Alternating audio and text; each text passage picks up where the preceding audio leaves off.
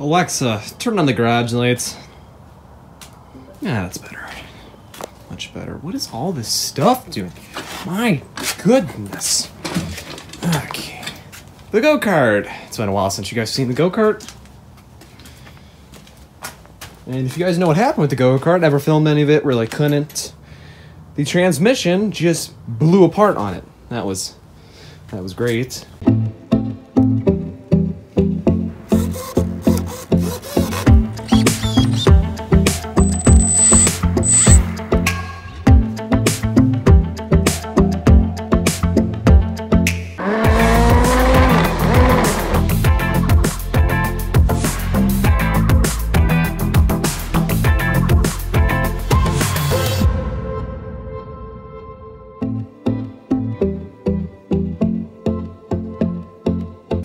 Paid $50,000 for this go-kart now, including the new weld job that we got on it.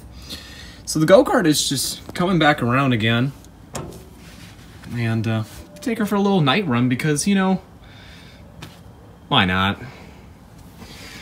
So let's get her started. And let's see how this is gonna go. We'll just give her a crank anyway. Whoa, okay.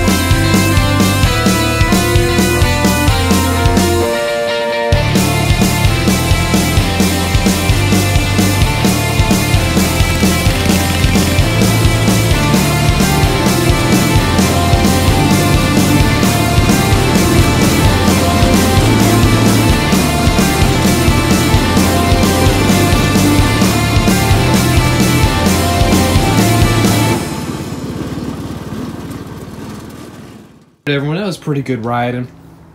A little bit of issues with the idle today.